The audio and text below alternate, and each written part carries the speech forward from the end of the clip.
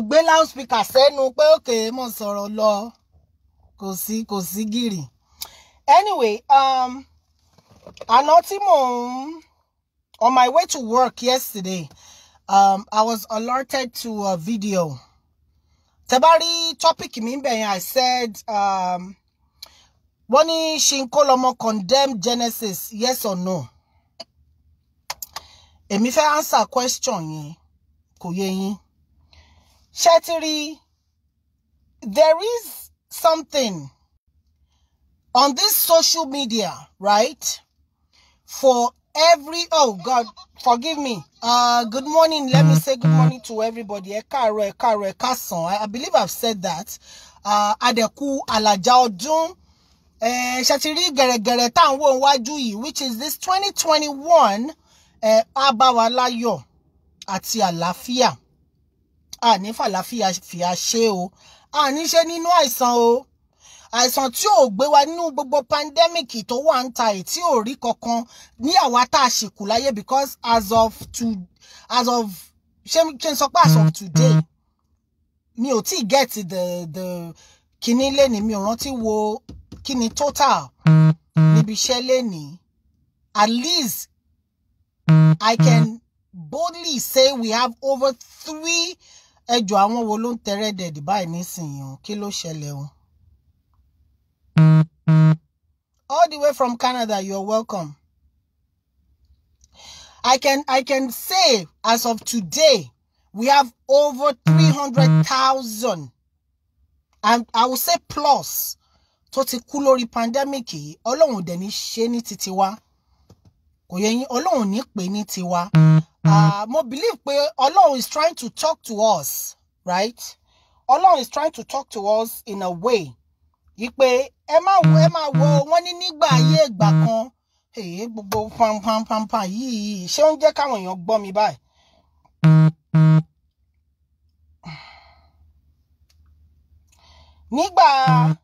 Nígbà ayé àwọn bàbá wa kan, wọ́n ní omi náà fi payé rẹ́. Nígbà ayé Pharaoh, ó ní nǹkan kan tí ó tún ṣẹlẹ̀ nígbà tí Pharaoh jẹ́ kí my people go. Ó ní nǹkan tí wọ́n fi fa wàhálà yẹn náà gbà yẹn. But eléyìí tí a wà nú ẹ̀ yìí, either it's a man-made or it's God-made. I believe God is still trying to say something. God is still trying to talk to some people. Hey, you can still change. You can still make a difference. You know? She understand?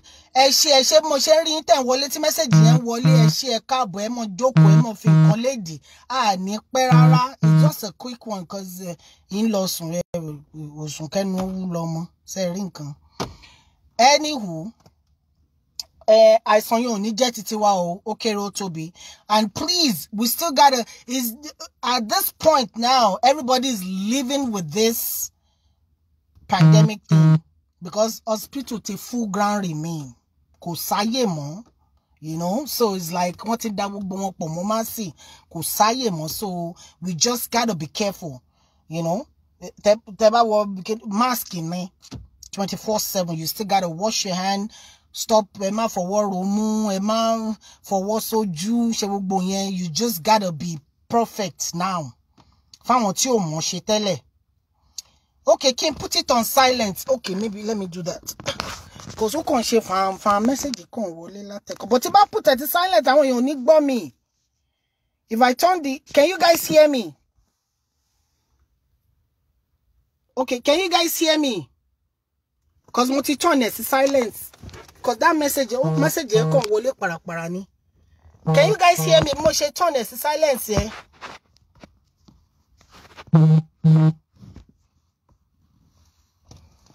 Ẹ jọ̀ọ́ ṣé lè gbọ́ mi, ẹ jẹ́ kí n mọ̀. Gosh, she's still doing gang. Yes? Okay, good. All right. Ní pẹ́ rárá. Kò yé yín. Ní pẹ́ rárá.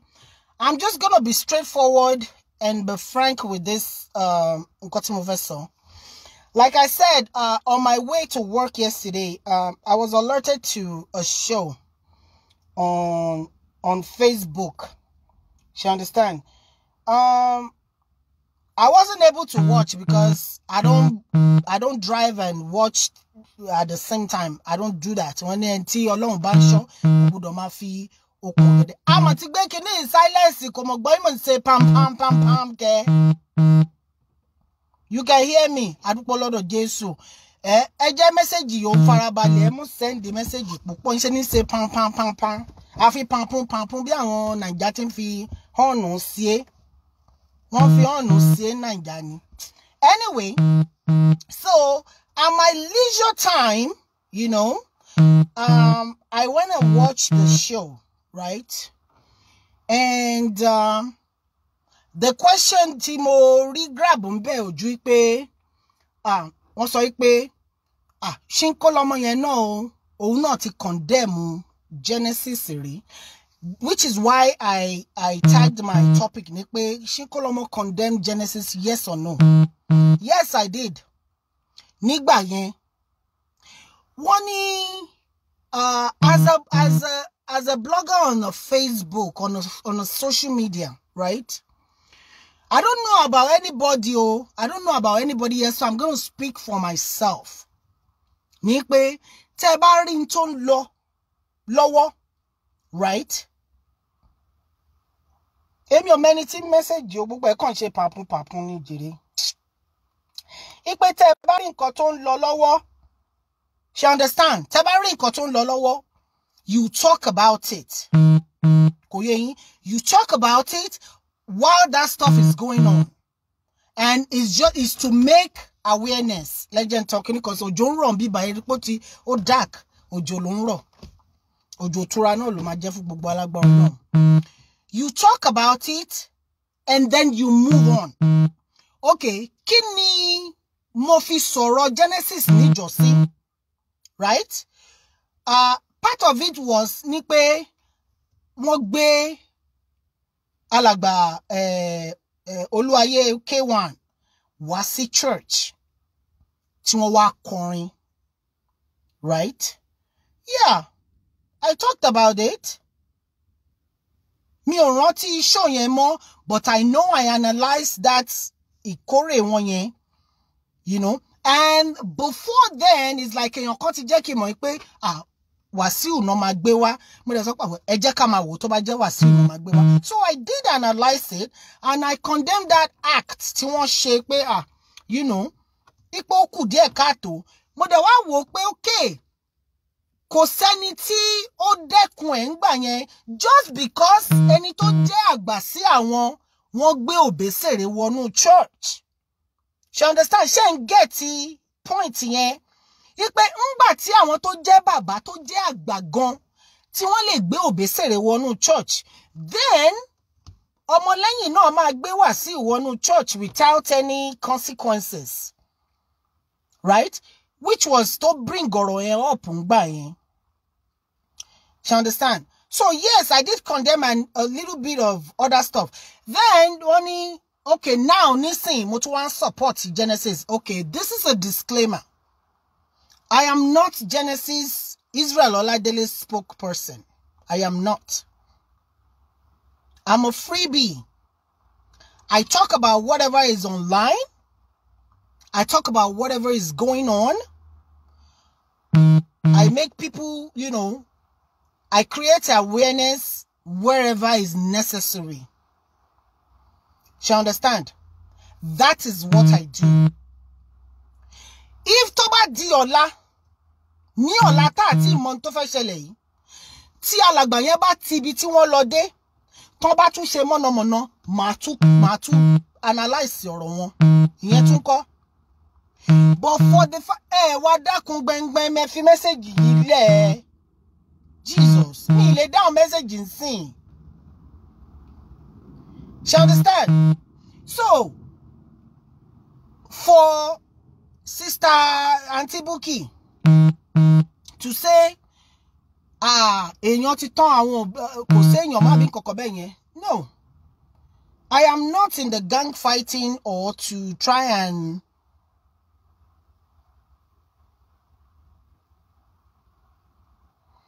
okay, dúpẹ́, that's okay. However, the kini talaji gan bá sọ yí pé àwọn fẹ́ wá, right? Alhaji ò sọ pé mo ń bọ̀, mo dẹ̀ ń bọ̀ wá kọrin. You understand? But that is not even the case because that is a past tense. That is a foregone issue. Kò yé yín? That is a foregone issue. Ó ti ṣe, àti sọ, àti gbé sílẹ̀. As you see me so, I am not an extremist. You understand? I am not an extremist. I will say something when tó bá ń go on. Ademaso, ó ti tán nìyẹn. We as a blogger, I say we, nítorí pé mo mọ̀ pé èrò pọ̀ tó sọ̀rọ̀ ní online. Whatever you choose, whatever you pick to talk on, to speak on, to create an awareness on, it is good if you stay on it and create that awareness.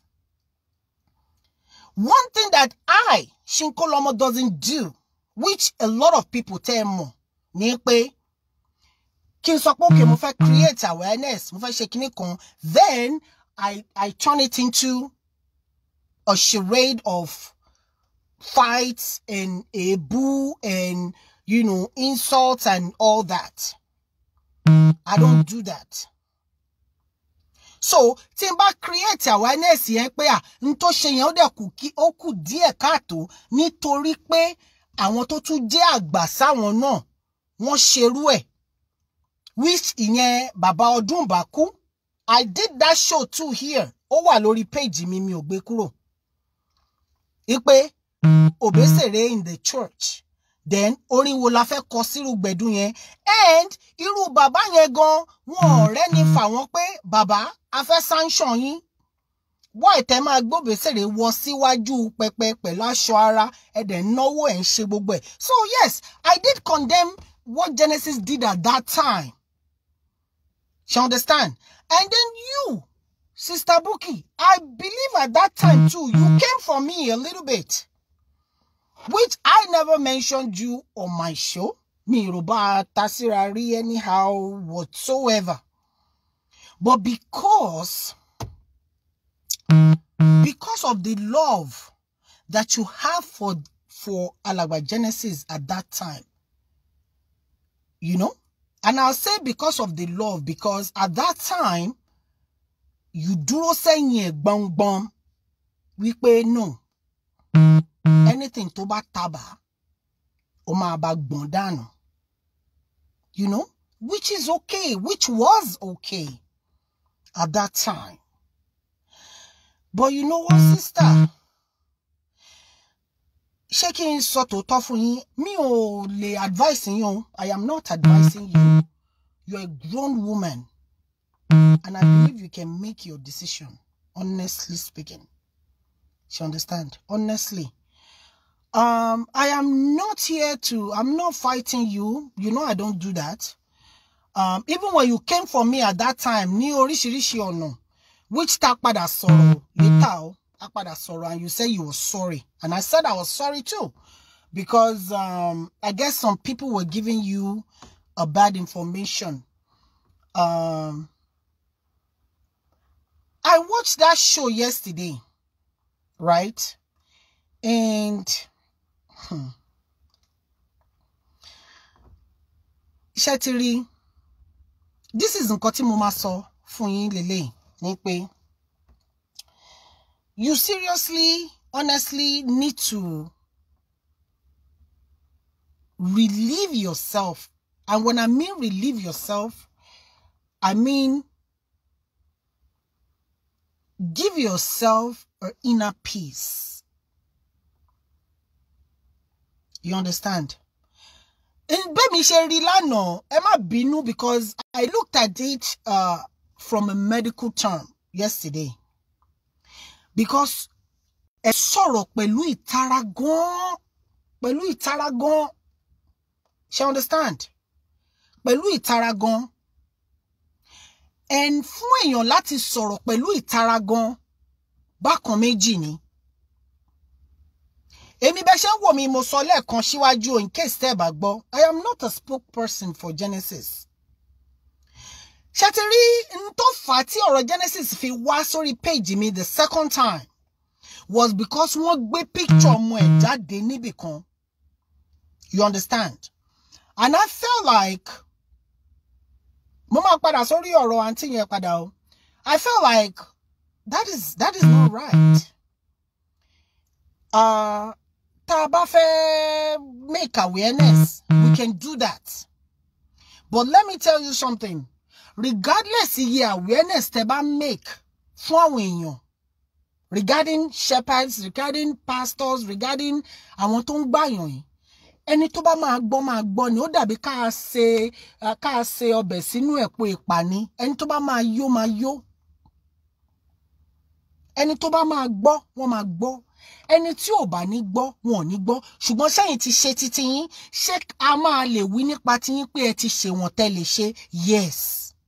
A lè sọ nípa tí yín pé ẹ ti ṣe wọ́n tẹ́ lè ṣe. But you cannot force people. You can force a horse. Sí orí odò. Ẹ lè force horse yẹn kó mu mi. You understand? Ẹ lè force horse kó mu mi. In tí mo rí ńbẹ̀ nìyẹn. Now, ìtara tí mò ń sọ wípé mo rí nínú show yẹn lánàá. Whatever to transpire between you and that alàgbà yẹn is between you and him. Kì í ṣe gbogbo ayé ló kàn, kò kàn ayé. Kì í ṣe n tó yẹ ká ẹ gbé wá sáyé. You understand what I mean?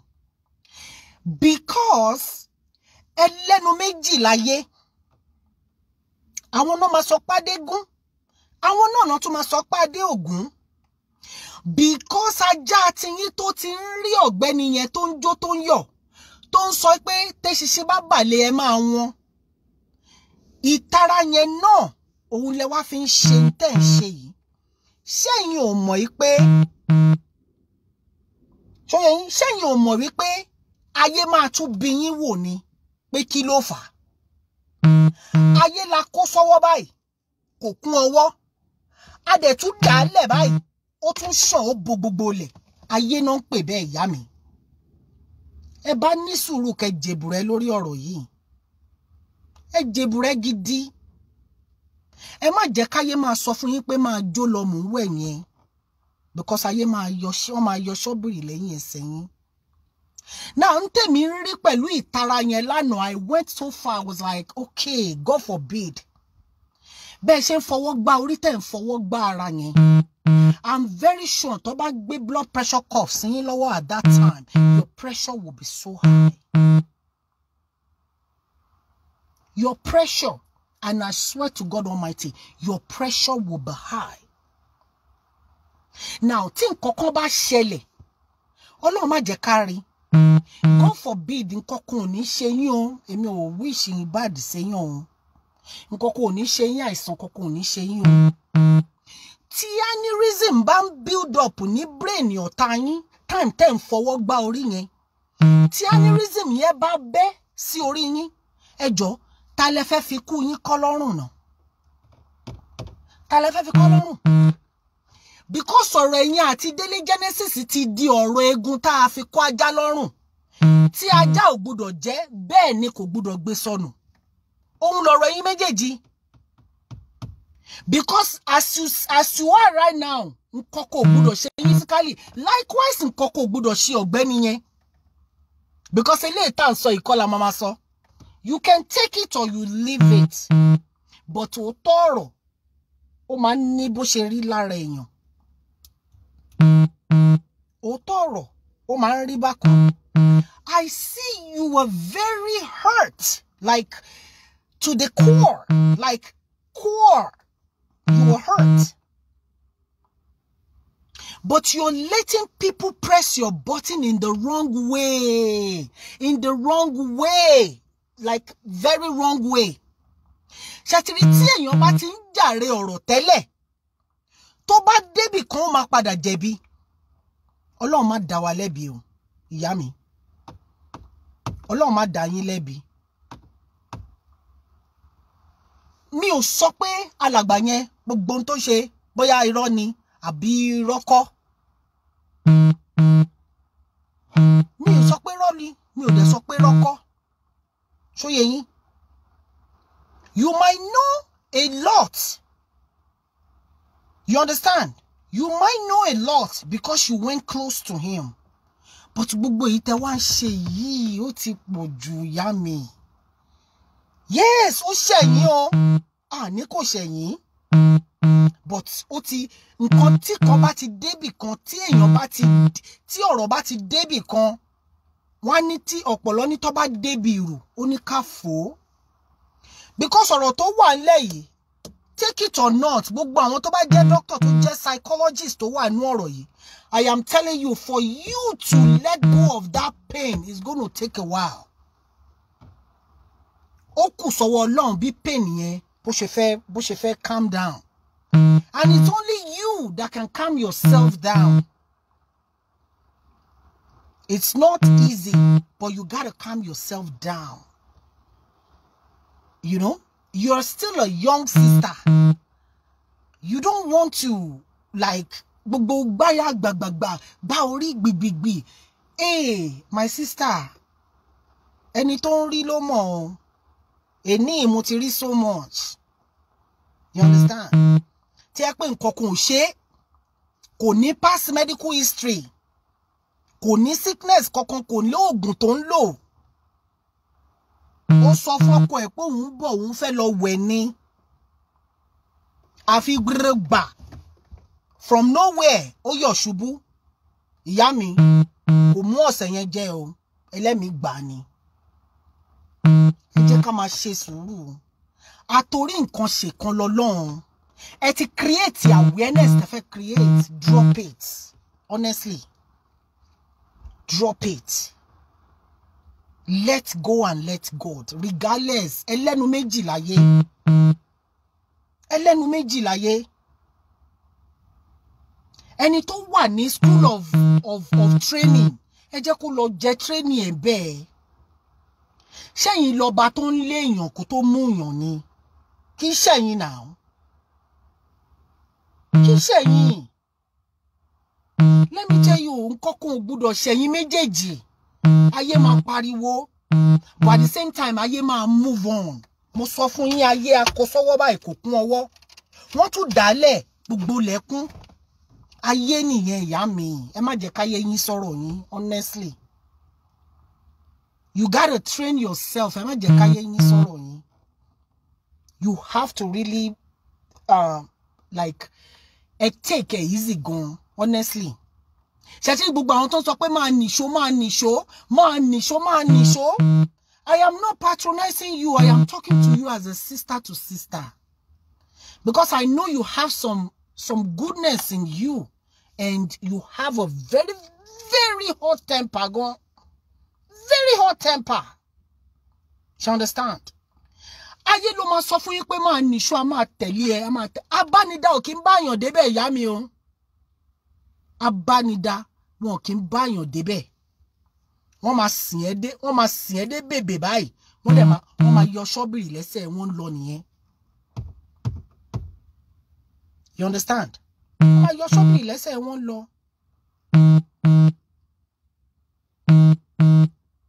Whatever to happen between two of you,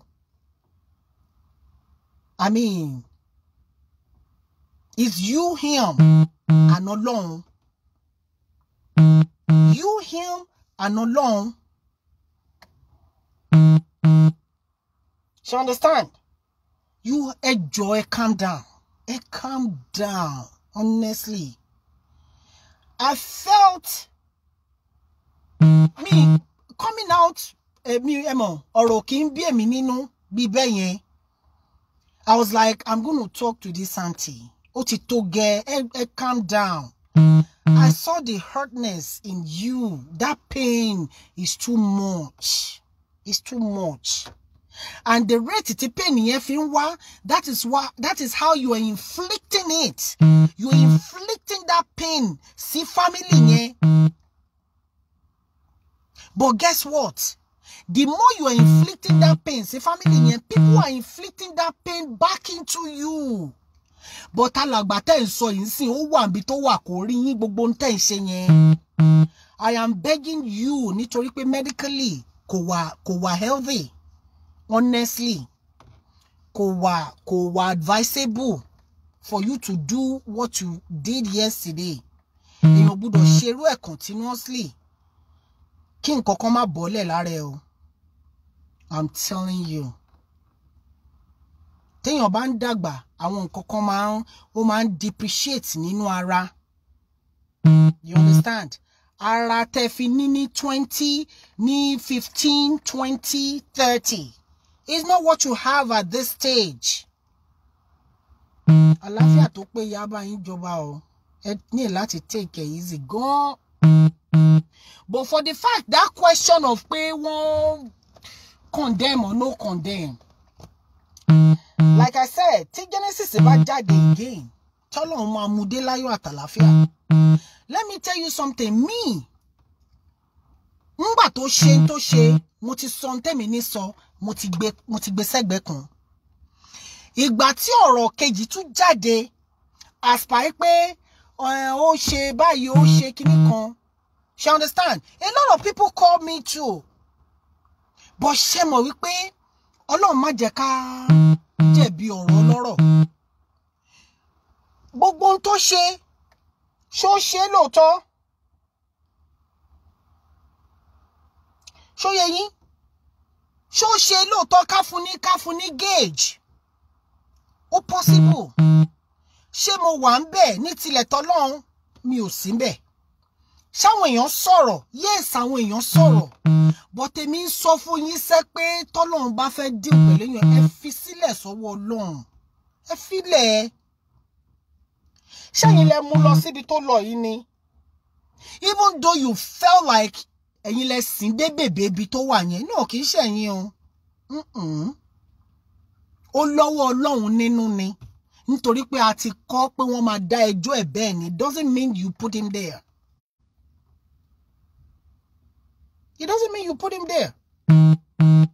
Ó lè gba pasẹ̀ yín wá nítorí pé ó ti wà nínú àkọsílẹ̀ pé bó ṣe máa ń rin tiẹ̀ nìyẹn. Spiritually. Ṣó yé yín? Ẹ nídìí sùúrù gan, ẹ fi sílẹ̀. Gbogbo ẹni tó sọ̀rọ̀ lórí ẹ̀, tó ń sọ̀rọ̀ lórí ẹ̀. You know, everybody has their own reservation about this stuff. Everybody has their reservation about the stuff. Ẹni tó sọ tó ń tẹnumọ́. Ẹ fi wọ́n sílẹ̀. Ńgbà tẹ́ bá tẹnumọ́rọ̀ oṣù mẹ́fà, kí lẹ tún fẹ́ sọ lẹ́yìn yẹn? I watched the short clip of the mom. I was moved to tears. Inú ìyá yẹn ò dùn now. Inú ìyá yẹn ò dùn. Ìyá yẹn lè má mọwọ́, lè má mẹsẹ̀ tí ó ṣe sọmọ ẹ̀. Tí ọmọ ẹ̀ ń ṣe. But ṣé tí wọ́n ṣe fọ́mọ, ṣé òun nìyá ń rí lọ́wọ́lọ́wọ́? Yes, òun nìyá ń rí lọ́wọ́lọ́wọ́. Tí ìyá yẹn bá máa gbàdúrà, àdúrà ẹni tó ń fìtìnà tí ọmọ ẹ̀, òun ló máa fi ṣàdúrà gbà.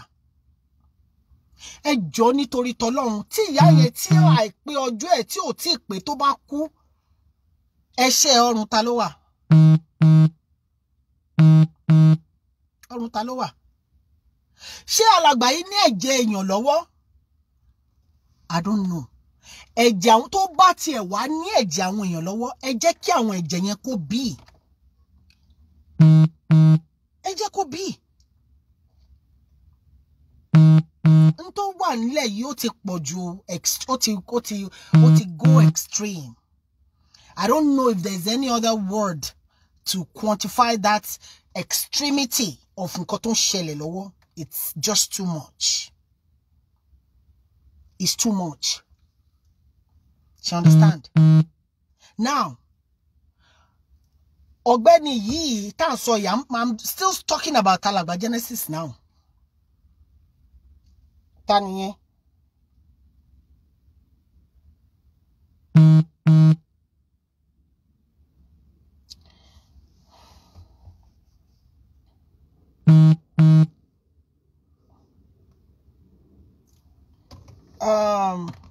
You know what?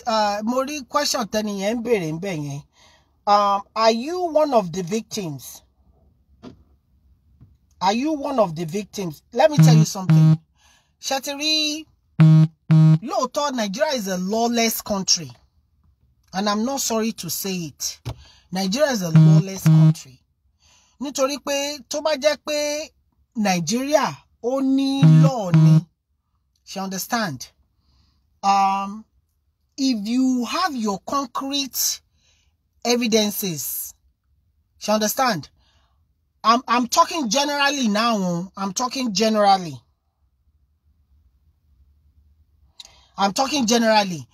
If you have got your evidences about what this guy did, Eworu auntie tó sọ pé wọ́n gbà wọ́n ní 17 million yẹn tí wọ́n torí gbé lọ sí gate, because she has an evidence, she has stuff to prove pé okay, ó jẹ mí ní owó, right? Lọ ṣe gbé lọ sí ilé ẹjọ́. Kí ilé ẹjọ́ ṣe? Ilé ẹjọ́ ní okay, a fẹ́ dé ilé ẹjọ́, a gbé lọ sí inú gago. Wọ́n dẹ̀ gbé wọn lọ síbẹ̀, right? Okay, so likewise everybody else that has stuff to say. When I say evidence or evidences, tí a bá fẹ́ fi ẹ̀kọ́ tọ́nà fúnra wa. Sure me yin, and I'm talking about pé you really want to deal with this guy maturely in the court of law. I'm not talking about voice note, because voice note is not admissible in court. That is bagbe, you only work. I'm talking about hardcore, concrete. Belosibe, Kinwori. Let him deal with everything that you think he needs to deal with. You know? And gbogbo ẹ̀yin abániwọ̀ràn bá ò rí dá irú ẹni tó pèrè ní túsàtúsà àbí kí ló pèrè yẹn. Irú ẹ̀yin abániwọ̀ràn bá ò rí dá nìyẹn. So yeah, you are under that fake profile. You are saying what you are saying. So yeah, if anything happens to that sister lánàá, bó ṣe ń gbá àyà gbàgbàgbà tó ń gbá orí ẹ̀ gbàgbàgbà. Because let me tell you something. Tí any reason bá bẹ́ sí orí, níbi tó jókòó sí nínú mọ́tò yẹn kò sẹ́ni tó máa mọ̀. Wọ́n máa rò bó ń sùn ni. Meanwhile, iṣẹ́ ti kíní ti lọ. Ó hard kẹ́ tó rẹ́ni tó padà bọ̀ from suffering from bosanism lórí or you know, something like that. Ó hard kẹ́ tó rẹ́ni tó come back to normal. Ẹ̀yin abániwọ̀ràn bá ò rí dá iná lẹ máa hide sábẹ́ profile. Ẹ máa sọ òṣì ọ̀rọ̀ síta. Ẹ máa mú ẹ̀mí ẹlẹ́mìí ẹ máa mú gbóná ìtorí pé wọ́n ti rí pé àǹtí yẹn ààrẹ ò gba ọ̀rọ̀. Any little stuff, she will flare up. You know? She doesn't know how to ignore. She doesn't know how. Kò ń ṣe èbú, that is her. She doesn't know how. Irú ẹ̀yin abániwọ̀ràn bá ò rí dá ẹ̀yin lè lọ tẹ bọ́tìnì. So those people, tó ṣe kíní kan ṣe, gbogbo ẹni tó bá pèrè ní victim, let them go out. Let them go out. Tó bá pè yín, tell them, ṣẹ́yìn ní court of law ni, go to court of law and report him. Go to the court of law, go and report him. Go, take your evidences, go there. Ṣẹ́yìn ní Judge Judy wọ́n ni. Ẹ̀yin ní Judge Judy wọ́n ni. If they push you to the extreme, if tolodi yin to any medical faults or something like that, or you break down, none of them will come to your doorstep. Fact ni mo sọ fún yín yẹn. Gbogbo àwọn máa jó lọ mọ̀ wẹ̀ yẹn, gbogbo bá mi bọ́ta bá mi blog wọn, none of them will come to your doorstep. None of them will pay your bills. None of them will wipe your butt when you cannot get your ass up to the bathroom. None of them. Or dale, ewa dale ton, they will leave you with your own family to be clearing BM, bowel movements, to be giving yourself blood pressure medicine, to be giving yourself whatever injection that you got to give yourself. If Tobagbewa, tell them to take it to the right channel, go file the right papers with the law. If Toba say anything, but Bukky is like too extreme, too extreme. Ejo. Wọ́n ní tá bá ń jà ṣe bí tí ká kú ni. Wọ́n ní tẹ́ bá ní kẹ́ gbẹ́ kòtò fún ọ̀tá yín kó wọ́n ní ẹ má gbẹ́jì torí family yín gan lè kó sínú ẹ̀. Wọ́n lè kó sínú ẹ̀. You know? Wọ́n ní ẹ má gbẹ́ kòtò ọ̀tá jìn because ó lè jọmọ ẹni gan ló máa kó sínú ẹ̀. Yorùbá ló sọ bẹ́ẹ̀. Don't let these people push you. Because you showed so much love to this guy, and the love that you show to this guy is the same hatred you're showing to him right now.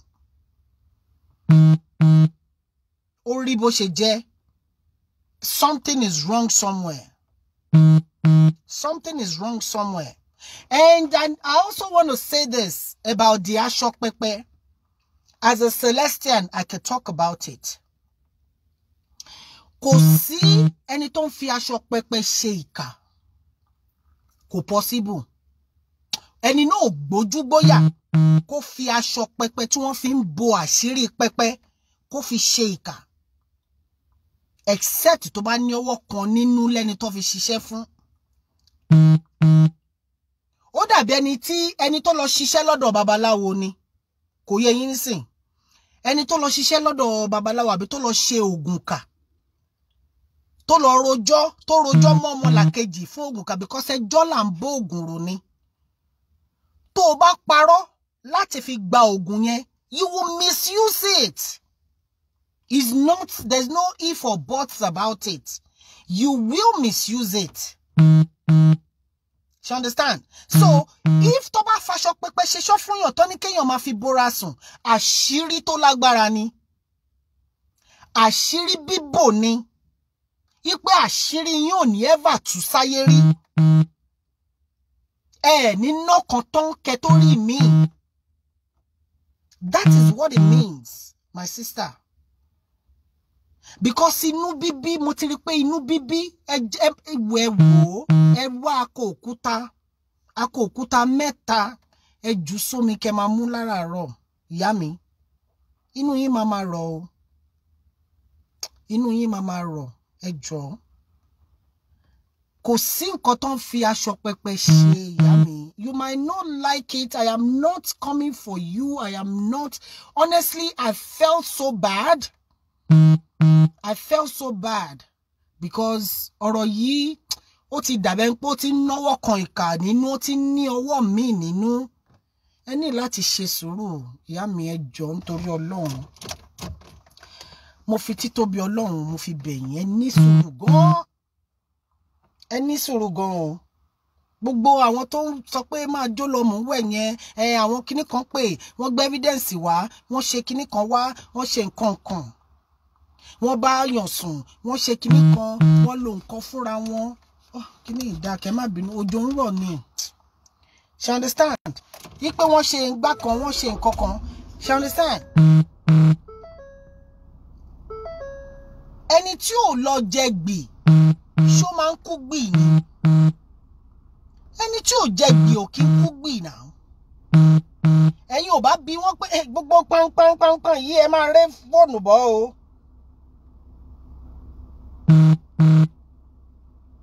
I know, Lady Christy Mosaku, it doesn't matter. Let me explain it because ẹlòmíì ò ní mọ̀. Ṣó yé yín? Ẹlòmíì ò ní mọ̀. Ipe when you say aṣọ pẹpẹ èèyàn kì í faṣọ pẹpẹ ṣèkà nítorí pé àṣírí pẹpẹ ò kì í tú ni. Ẹlòmíì, let me tell you something, wọ́n lè sọ fẹ́lòmíì pé kó ra aṣọ pẹpẹ ẹjọ́ òkórè. Kó fi aṣọ pẹpẹ ńlá fi ṣe kó fi ṣọpẹ́. Kó wá fi aṣọ yẹn, àwọn tó jẹ́sẹ̀ lẹ́ máa mọ ohun tí mò ń sọ yìí. Kó wá fi aṣọ yẹn kó fi ṣọpẹ́. Kó tó lo aṣọ yẹn sáṣọ pẹpẹ, kó tó tẹ́ sí pẹpẹ, wọ́n á kọ́kọ́ fi ṣàdúrà fún ẹni yẹn, wọ́n á dàbò lára, wọ́n á ṣẹ̀ wá dàbò pẹpẹ. Àṣírí ńlá ni aṣọ pẹpẹ òkín, àṣírí pẹpẹ òkín tú. Àṣírí pẹpẹ ò ní tú, àṣírí ẹni yẹn ò ní tú. Tó bá kù díẹ̀ kọ́ ọmọ Ọlọ́run ẹ máa jì sí kòtò, mọ̀nàmọ́ná máa ṣiṣẹ́ ìmọ́lẹ̀ fún ni. Only tínú ẹ bá mọ́ ni o. That's the only box tó wà ní. Wọ́n lè ṣògùn ẹ̀yọ́nú fún ẹ kó máa gbé ó dà mí mọ́ òwe yẹn òwe ti lọ ẹ má bínú.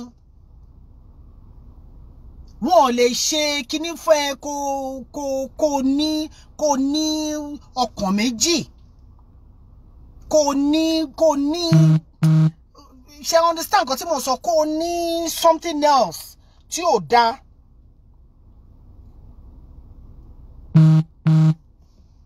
She understand? So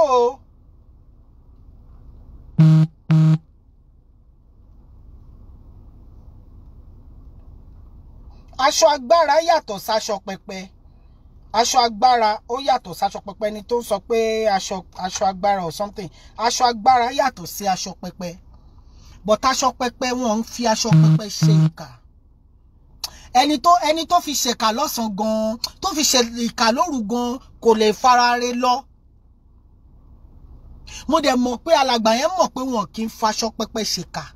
Àtòntorí mi ò believe pé ó fi ṣèkà. Kò lè fi ṣèkà.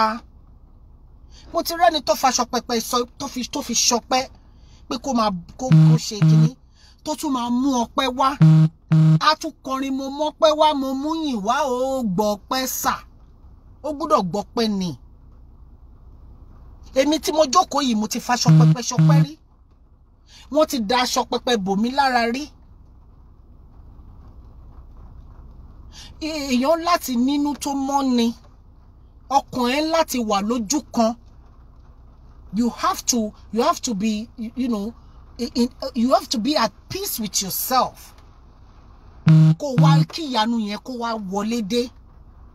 But like I said, ìyá mi, ẹ̀yin lẹ lọ sọ́yọ̀ lẹ tọ̀yọ̀ bọ̀. Ṣó yé yín nísìn.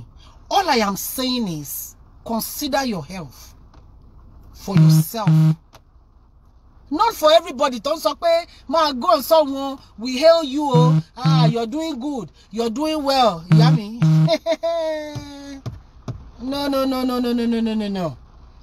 Toma fi sin onítọ̀hún denu koto. I can't read messages now because I'm trying to hurry up so I can go sleep. You know? Toma fi sin onítọ̀hún denu koto. Onítọ̀hún ò ní mọ̀. Onítọ̀hún ò ní mọ̀. Wọ́n sin denu koto tán. Tó bá débẹ̀, wọ́n máa sọ, "A ó pàdé létí odò. Tẹ̀sẹ̀ áńgẹ́lì ti tẹ̀ ẹ́." Òun náà máa kọ́ o.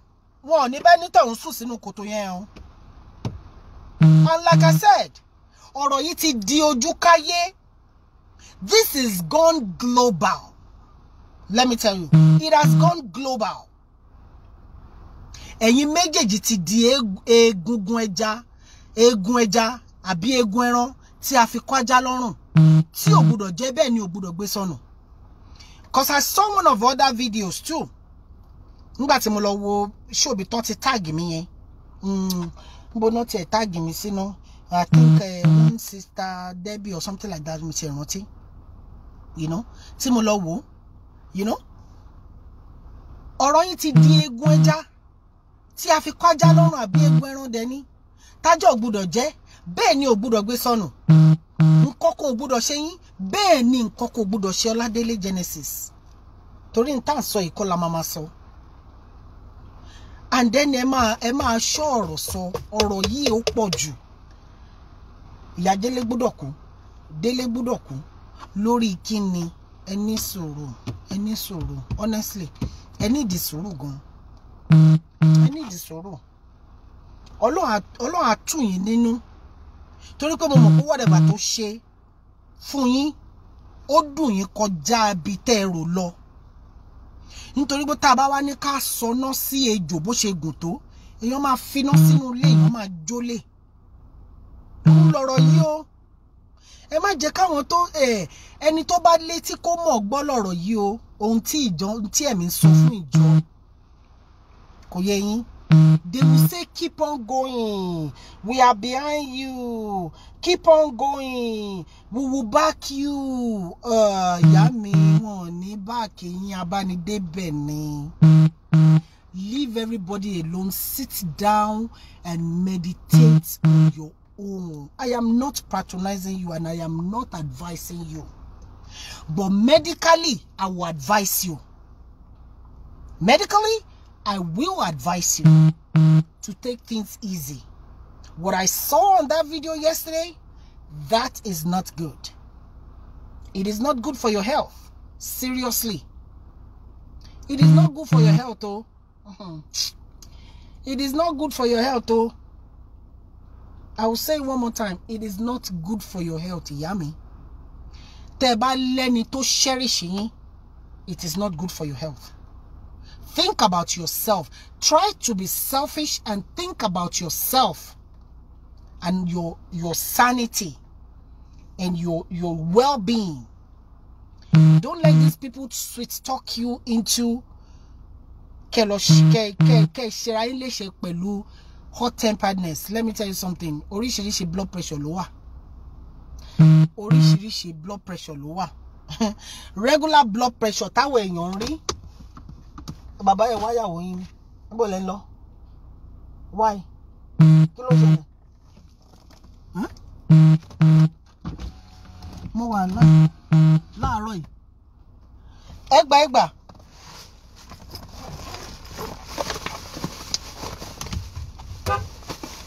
Hold on, maybe.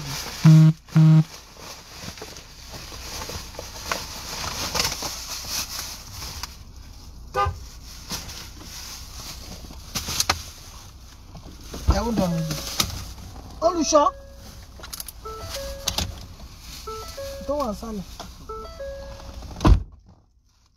you understand? Emma Jekon konti shente feshe o. Go into your inner self and meditate. And let God give you that wisdom of what you need to do. Ben yon gbejo wa fun yin nisin eni kan polopa eni kan lo fejo sun. Gbogbo evidence tó bá wà lọ́wọ́ wọn. Which team o sọ pé bóyá wọ́n ṣe àbí wọ́n ṣe. I'm saying it now. I'm not saying he's a saint. I'm not saying he didn't do what the majority of what he did. I am not saying. Because some of the stuff, you know, the one that he said online, that and everything. But we forgetting pé ẹlẹ́ran ara náà ni àwọn wòlíì tá sọ. Ẹlẹ́ran ara ni wọ́n before they became wòlíì. She understand? Ẹlẹ́ran ara ni wọ́n. And plus, he's a young guy. He's a young dude. You know? So, Baba 70, Baba 80, ton se nawo, ton ni gbogbo ìyàwó ton ni ton se. How much more him? God, please. Guys, really? Baba 70, Baba 80. Tí wọ́n lè máa tó se wọ́n mi sí ntan wí. Touching judoro sinu konga emo jembe. Don't let me get started pẹ̀lú oríṣiríṣi èdè o. You know?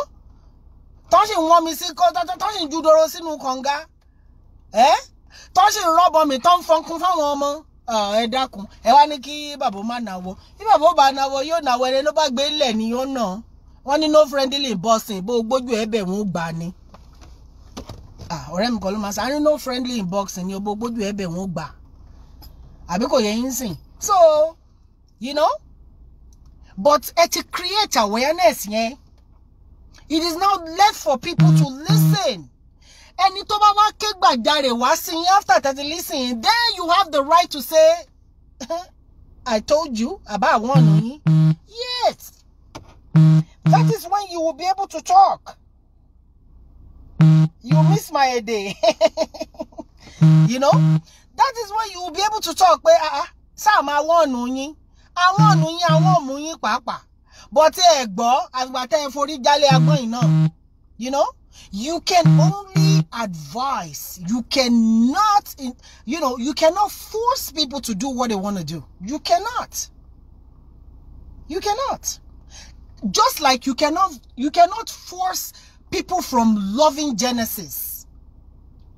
People will love Genesis regardless of what he did or he didn't do. They will love him. That might not be what you want to hear, but that's a fact.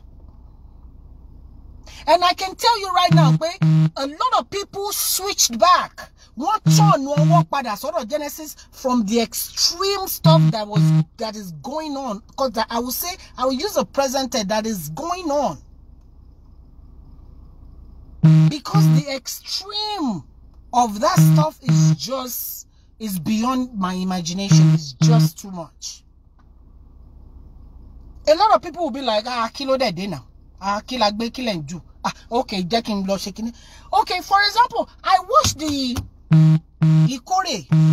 That's Sunday, the 20th of November, Toshe, of December, right? Oh my God. You know? Shatiri. And it's not like, I told you on this issue, I am not his spokesperson, and I am not speaking for him. I am not doing anything. But Tiabarin Koto Dawonika Balayo yo Kamashe Tony later one.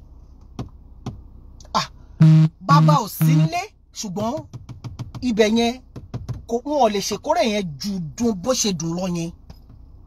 Ikore yen dun. And lately go on do only káàkiri tí mo ti kọ́kọ́ wò pa oni Fuji so tún gbé Fuji wá sí church ni. Ìyẹn ni mo rò bí. Ngba tí ma wo mi gba ẹni yìí aṣọ sultana ló wọ̀ kẹ́. Really? Aṣọ sultana ló wọ̀. Tó dẹ̀ kọrin mo kí lẹ wá gbé kwan wá sí church sí. Ngba tẹ́ ní ẹni tó ń compose Fuji bí eléyìí. Kí lẹ gbé ní Fuji, kí lẹ gbé kwan sí wá bẹ̀ fún. Ó kọrin yẹn, ó compose wọ́n tún lùlù sí. Seriously, orin yẹn dùn. Ká má tẹ̀gàn ní ẹ̀. Ẹ mọ̀ pa alábòsí láwọn èèyàn. Ẹlòmíì á sọ pé Shinkolomo ní ìsìn alábòsí ni ẹ fi ilé alábòsí gbogbo yín kẹ́ kó ṣì lọ. Ẹ kó ṣì lọ. Èmi ẹ bú yàn, èmi ẹ já ń tèmi, òun yẹ̀yẹ́ lé mi. Àmọ́ ìwọ tó bá ti ṣàbòsí láyé ẹ rí, mú òkò báyìí kó lẹ̀ mú gìrì tí ò bá ní ta padà, tí ò bá ní ta padà kó bá wá ju orí ẹ kó yọ kókó. Mú kòkó jù tó bá ti ṣàbòsí rí. You know? Àbòsí kéré ó tóbi, kò sẹ́ni tí ò ṣe rí. Ẹlòmíì inú àbòsí ló ti ń jẹ, ló ti ń mì, ló ti ń ṣe rìndìrìndìrìndì bí ìdín inú púpù. Bí àṣà kìkì á ní púpù. Púpù. Ìdínú púpù. Ẹlòmíì gbádùn àbòsí inú púpù bẹ́yẹn. You understand? You know? But ẹlòmíì, ó máa sọ̀rọ̀ ṣàkátàpàrà báyìí ni. Ó máa sọ ẹlòmíì ò lè handle òótọ́. And it's òótọ́. Some people, ẹni tí ẹ bá rí, ẹ wò, mo sọ kíní whatever enjoy yẹn. Yí pé different kind of people bá ṣe jẹ́. Ẹlòmíì ò lè handle kan sọ òótọ́ ọ̀rọ̀ fún straight. Ẹ máa pẹ́ ọ̀rọ̀ fún, ẹ máa rọra pẹ́ ọ̀rọ̀ fún, you know, ẹ máa slowly, you know, kẹ́ fi sòótọ́ ọ̀rọ̀ fún. Ẹlòmíì wà bẹ́ẹ̀. Ẹlòmíì, I need no, give it to me the way it is. Go ahead, hit me with it. You know, because wọ́n lè take care. Èyí tó bá jẹ́ ti ń kẹ́ mú yá mú tẹ̀rẹ̀ ni. Ẹlòmíì ò lè deal pẹ̀lú tòótọ́ ọ̀rọ̀. Òun lẹ ṣe máa ń rí ngbà míì tí ọ̀rẹ́ ò kì í pẹ́ kó tó rẹ́já. Ọ̀rẹ́ tó bá strong, ọ̀rẹ́ tó bá ti wọ years tẹ́ ti ń ṣe. Tẹ́dẹ̀ ṣe wà together tẹ́ pé ẹ bára yín jà, ẹ mọ bẹ ṣe ń parí ẹ̀, ọ̀rẹ́ gidi nìyẹn. Ọ̀rẹ́ tó jókòó láti fowó wọ̀ ni. Nítorí pé ẹ ti mọ in and out, ẹ ti mọ, you know, wọ́n ní báwo náà ṣe máa ń sọ kí ló wé ọ̀rẹ́ yẹn jeez ẹ má bínú 13 hours ó ti rẹ brain mi. I need to go sleep. She understand? Pé ẹ ṣá ti mọ nǹkan tí mò ń sọ pé ọ̀rẹ́ yín ṣẹ̀ ó ṣe kinní kan but ẹ mọ bẹ ṣe máa close gap yẹn tí ò ní sí ice tẹ́ máa tètè break ice yẹn. She understand? So, you know, bó ṣe wà nìyẹn, for the fact that you guys are trying to, you created awareness about Genesis, about, okay, he's duping, he's doing this, he's doing that. Everybody ti gbọ́ yín kò rò bí wọn gbọ́ ni. Everybody ló gbọ́, the whole world ti gbọ́ yín. But ṣó kù sọ́wọ́ àwọn tó fẹ́ ṣe? Yes. That is the only part, that is the agbára tọ́lọ́run fún anybody tó ń sọ̀rọ̀ lórí ọ̀rọ̀ yìí. Yí pé, okay, mo fẹ́ wà lẹ́yìn Genesis. Okay, mi ò sí lẹ́yìn Genesis. That power you cannot, Ọlọ́run mi ìròbọ́ Ọlọ́run fún yín láti handle ẹ̀, láti hand it out. His eyes is snoring. She understand? Ọlọ́run ò tí fi yẹn sí yín lọ́wọ́ láti ṣe, but ṣé ti create awareness. Oh yes, damn well, you guys did a good job with that. Yes, but it's left to people. You leave the rest to people to decide. If they still want to go with Genesis, then let them go. If they want to back away with Genesis, then let them back off. My sister. So to answer your question, yes, I talked about Genesis, and because I am a Facebook blogger, I blog things that is ongoing. So whatever he did at that time was an ongoing stuff, which I talked about it, and move on, think on me. Move on, think on me.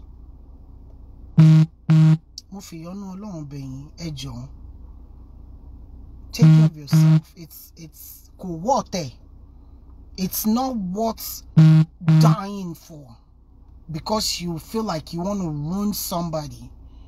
In the process, you will be the person that has been ruined, if you know what I mean. Ko leto gbogbo yẹn, ayé kéré gan, ayé kéré, akosori ọwọ́ kò kún ọwọ́, ẹyọkan yìí kò kún. Tí n bá dálẹ̀ báyìí sí ilẹ̀ máa kún ni, ayé nìyẹn, ayé nìyẹn. Ẹ gbàgbé gbogbo ẹ̀, honestly.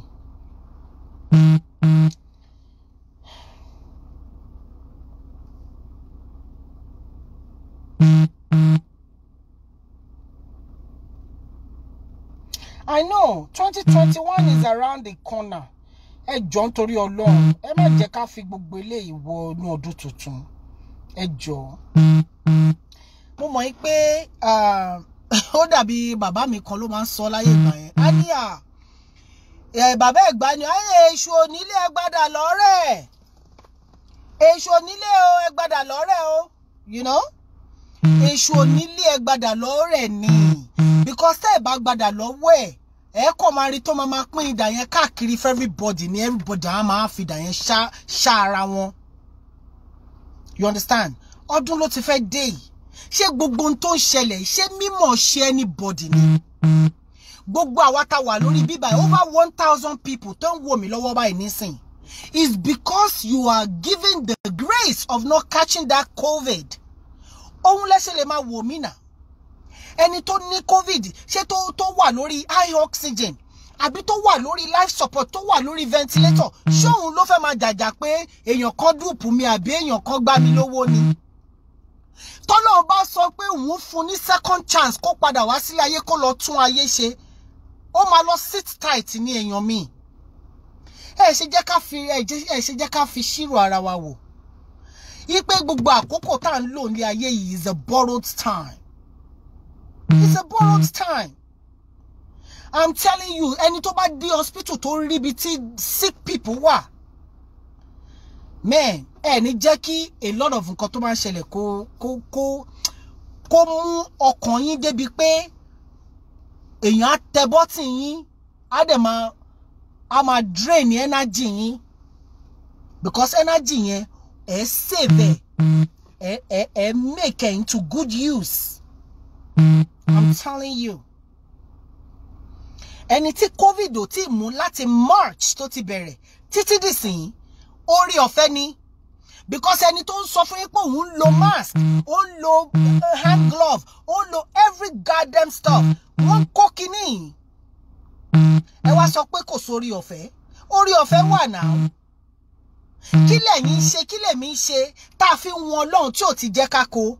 Ta ló mọ̀? Àmọ́. It must be somebody, it must be God is speaking about something tí everybody wa ò fẹ́ gbọ́. Tá a kọ̀ láti fẹ́ yield sí.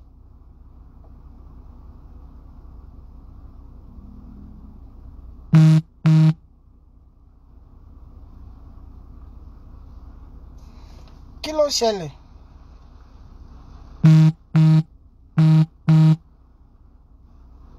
No. Moyo Sore Kuti. Please, I'm going to delete that comment. Ejo. I'm going to delete that comment.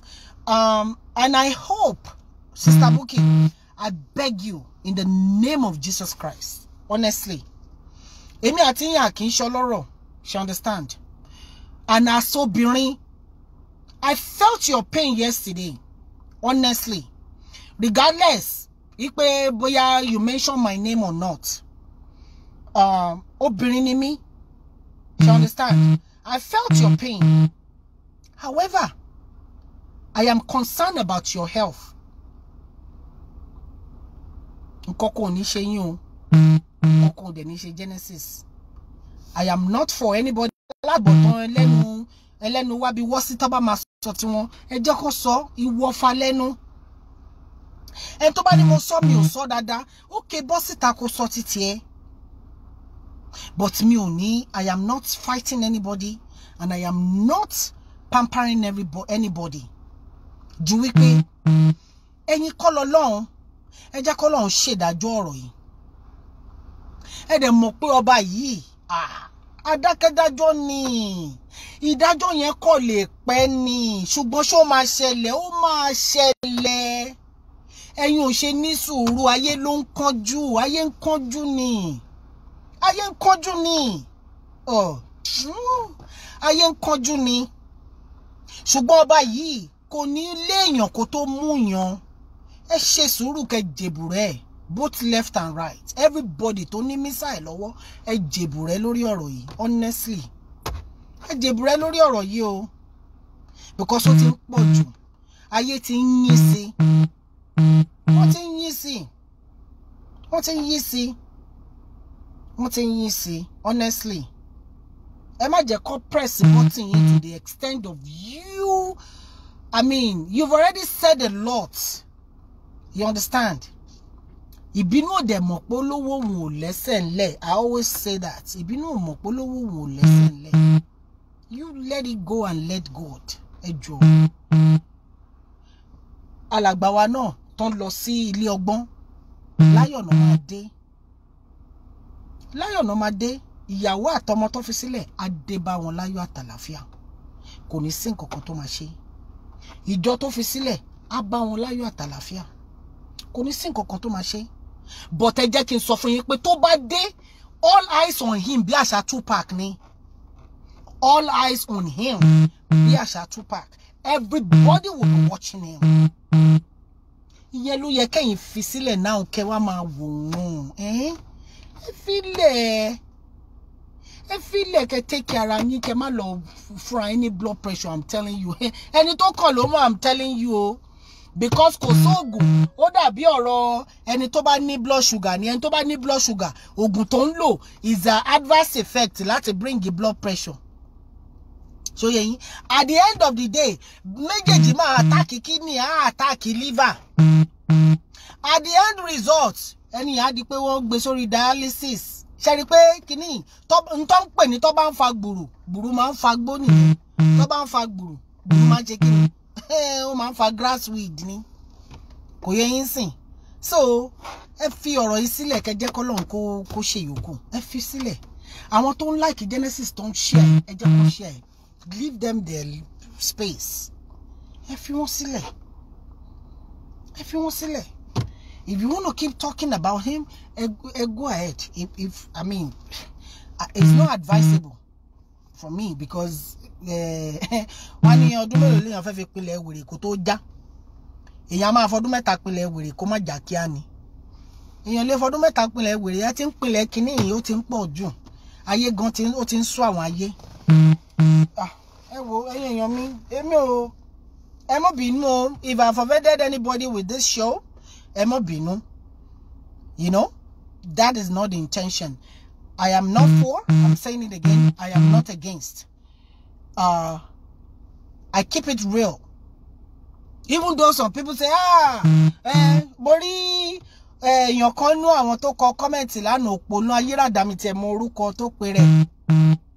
Kíní kan Kọ́láwọlé àbí Kọ́láwuyì or whatever tó pe rẹ̀ ṣá lórí lórí show yẹn kíní kan Shinkolomo did not say the right thing kíní kan ó bá ní bó ṣe ń kó àmà bo kíní lórí kẹ́mi náà mú àmà kí n máa bẹ̀rẹ̀ sí ní ìlú lórí ni òpònú afọ́fù gbé mu onífungúngùn bí ìfun ejò yẹn sí ẹ èmi èbú yàn èbú mi nìyẹn sí ẹ you know ipe kò ṣe kíní kan people are not watching èèyàn 1000 plus rèé amukun mẹ́kọ̀ọ́ abùfún onífun búbu you know ó bá ní kí n máa kó àmàbò lórí ibi tó wà ní when everybody else is already on his case. Why would I do that? Why? Besides, you don't hit somebody when they're down. No, you don't. That is low. Low. Don't let me go Americanize on your ass. You know? You don't hit somebody when they're down on the ground. Jeko dide kewa face aranyi. You know? Why hit somebody while they're already down? You don't do that stuff. You know, it's not done. Anyway, ẹ wo aago mẹ́sàn gẹ́rẹ́gẹ́ ẹ ṣeun ní Ìlọlúwa ràn lọ́wọ́ dé ẹjọ́ ìyá mi ẹ mọ́ bínú ṣe gbọ́ gbogbo kíní ẹ fira yín lọ́kàn balẹ̀ lórí ọ̀rọ̀ yìí ẹ jẹ́ k'Ọlọ́run ṣe yòókù let God handle the rest gbogbo mo jálè ni mo ṣe kíní kan alágẹmọ tó rọrùn rìn jẹjẹjẹjẹjẹ gan ikú ń pa ká máa ṣe àṣọ pọpọlọ tó ń jọrọ ẹ pa nǹkan kò ní ṣe wá o ọdún tuntun la wọlé ní 30th of December Olanisin will be the last day of 2021, which everybody is freaking tired of this 2021. They want it, 2020. Everybody want it to go. You know? Let's travel. Let's se kankan. Let's lọ vacation. Nítorí COVID-19 yìí. Let's rebi kan. A fẹ́ fly nsìn. Ó yẹ kí n fly wá London. Ó yẹ kí n ṣeré wá bá tàwọn tèmi London. But mi ò lè lọ bí kan. Corona yóò jẹ́. You know? Ẹ jẹ́ kí gbogbo kíní kó palẹ̀ mọ́ kó bá 2020 yìí lọ. Ṣé máa tún gbé pákà leke fùrọ̀ǹdán yìí wọ 2021. Ajáyé ń ṣọmọ ẹlòmíì. Ayé ń ṣọmọ ẹlòmíì. Ẹ mọ̀ pé béèyàn ṣe ń dàgbà. Èèyàn súnmọ́ kíní kan ni. Ká má tètè súnmọ́ náà ní nǹkan. Ká má tètè súnmọ́ iná ní nǹkan. Ká ṣe jẹ́jẹ́ ká ṣe pẹ̀lẹ́.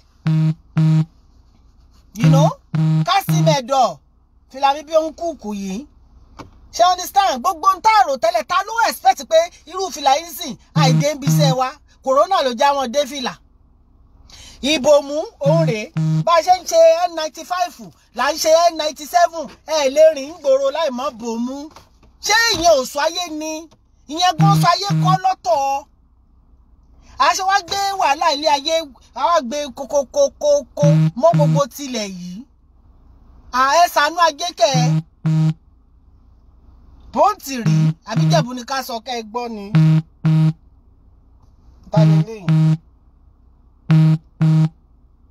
Watching your show for the first time is awesome, full of energy and truth. Ẹ ṣe jèrè ìyá mi. Bó tẹ̀ ṣe jẹ́ pé wọ́n ní àsọ tòótọ́ mọ́. Èmi àsọ tòótọ́ ni o. Because mo cherish it tòótọ́. She understand? Tí n bá ní sọ̀rọ̀ ni mi ò ní sọ̀rọ̀. You know? Tí n bá ní sọ̀rọ̀ ni mi ò ní sọ̀rọ̀. Because ẹni tó bá fẹ́ correction, ó ń láti gbọ́ òótọ́ ọ̀rọ̀. Ó ń láti gbọ́ òótọ́ ọ̀rọ̀. And òótọ́ tó wà ńbẹ̀, ó ní mo ti sọ. I am not trying, like I said, I am not trying to step on anybody's toes on this issue. No, that is not the intention here. But there's a lot tó ti rọ̀ mọ́ kíní, tó ti so jọjọjọjọjọ mọ́ kíní.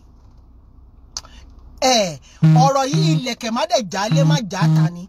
Ibi kan ló máa já sí. Ibi tó dẹ̀ máa já sí yẹn. Ẹ̀yin àgbà yín lẹ mọ̀ o. Èmi ọmọ Sanko èmi ò mọ̀.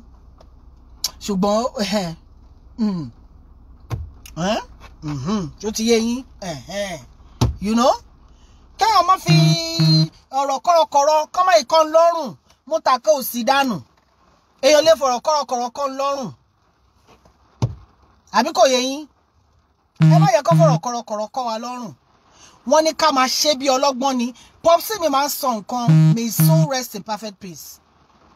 Popsi mi ní tí ogun bá wà níwájú, tí ogun bá ń bọ̀ lẹ́yìn, lẹ́gbẹ̀ẹ́ ọ̀tún lẹ́gbẹ̀ẹ́ òsì, àwọn ò ní síwájú ogun, bẹ́ẹ̀ làwọn ò ní kẹ́yìn ogun.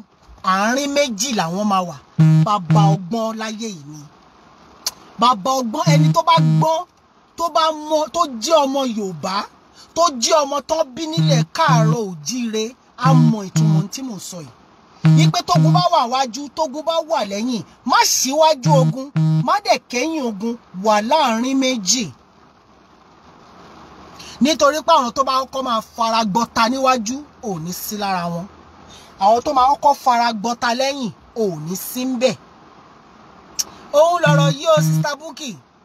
Ọmọ elétí tó mọ̀rọ̀ gbọ́ ni ẹ lọ gbọ́ ọ̀rọ̀ yìí o. Ẹ má síwájú ogun lórí ọ̀rọ̀ yìí, ẹ má kẹ́yìn ogun, ẹ wà láàárín méjì. Lóòótọ́ you're the front runner of this thing, but you've done enough.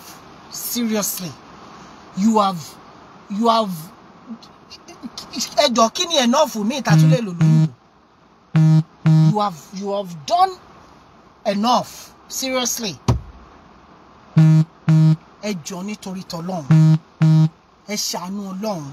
Wọ́n lè yan tí ẹ lè ṣàánú Ọlọ́run. Ṣé ẹ lè gbèjà Ọlọ́run gan-an? Ask yourself that. Ṣé ẹ lè gbèjà Ọlọ́run? Ẹ lè gbèjà Ọlọ́run o. Nobody can fight for God. Nobody. Ẹ lè gbèjà Ọlọ́run. Ẹ lè gbèjà Ọlọ́run. Ọlọ́run mọ bó ṣe ń ná. Ṣé ti rí n tí ò yí àwọn èèyàn ni pé àwọn tí wọ́n sọ pé wọ́n pe àwọn yìí, àwọn tí wọ́n sọ pé Olúwa wí pé kí n gbé àgbélébù mi yìí, èyí tọ́rùn máa wọ at the last ló pọ̀ jù. Tó dẹ̀ jẹ́ pé ojú gbogbo wa ló máa ṣe. Àìmọye wọn tó ti ṣẹlẹ̀ síwájú, àwọn orúkọ wo náà ń pè wọ́n, tó jẹ́ àwọn sẹ̀lẹ́sẹ̀lẹ́ ẹ̀gbà yẹn. Ṣó yé yín? A lot. So Olúwa wí pé Olúwa ní kí n gbàgbélébù, Olúwa ní kí n tẹ̀síwájú, Olúwa ní kí n ṣe kinní kan. Ẹ jẹ́ kó máa fi, ẹ jẹ́ kí èpò kó máa dàpọ̀ láàrin àlìkámà. N tó máa separate wọn máa separate wọn. You have created enough awareness. I am telling you. Now leave it for people to decide. Let them decide. Let them choose. Èyí tó bá wá gbé sàárẹ̀ kọjá mọ́sálásí pé ẹ mú gbà mí, wọ́n mú gbà mí, wọ́n mọ̀ pa ń pẹlẹbẹ, wọ́n mọ̀ sọ́ndí sáwìsì, wọ́n mọ̀ gbà ń pẹlẹbẹ. Lẹ́bọ̀ gbójú ẹ̀ jáde pé ayé rẹ̀ pa òun. Ṣé mi ò wọ́n ọ̀nà ẹ tó? Àbí mi ò ké tó? Àbí mi ò pariwo tó? Then you will be able to say, I told you so. I told you so. But right now, let it go and let God on this issue. You have done enough. Trust me. Thank you, everybody. Love you all. Bye.